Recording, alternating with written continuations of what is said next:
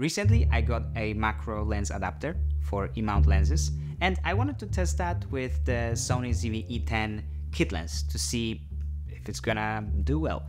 And yes, you might have heard of the macro ring adapters because they're used for photography, because it's much easier to focus on the subject that's not moving, and it's also much easier to expose in photography, right? You're not limited to aperture and ISO. You can control the shutter speed as well, which changes a lot, especially like when you have a tripod and you can really spend more time on perfecting that one frame. Instead of having lots of moving images, you are moving, the subject's moving. So I tried to recreate the video that I shot with my 35mm from the intro with the kit lens and the macro rings.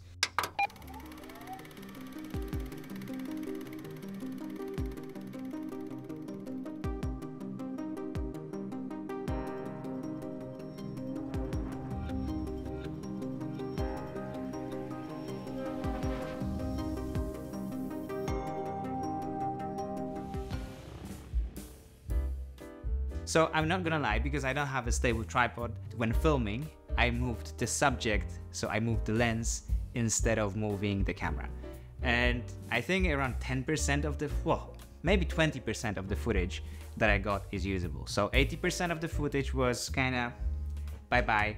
Every single movement is exaggerated. So if you move or if the subject moves, when you're so close to it, it just looks massive. So it's very easy to get a lot of shakes. I had like a slippery layer that I put my lens on, and I was moving that.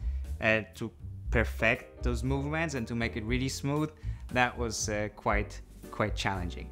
But as you can see, the difference between the 35mm lens that I shot the original intro and the kit lens isn't that big. Of course, there's a depth of field because the 35mm is f1.8, and when I use the kit lens, you know, I zoomed in a little bit more. I think it's around f4, f4.5. So it is definitely not as shallow, but also what it gave me, it's the image is way sharper. In some shots, I think it looks way better than the wide open 35mm lens. When I was done, I thought I'll grab like random objects from around the house and I shot them. So if you're into macro shots of tangerines or a piece of wood or Yoda, I recommend it.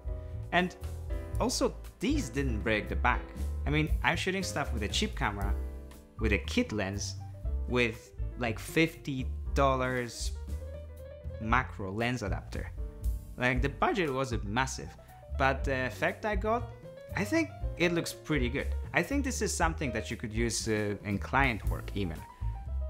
Maybe not when you're shooting like a TV commercials, but if you're shooting online content or like online promo ads, I must say, this is way better than I expected.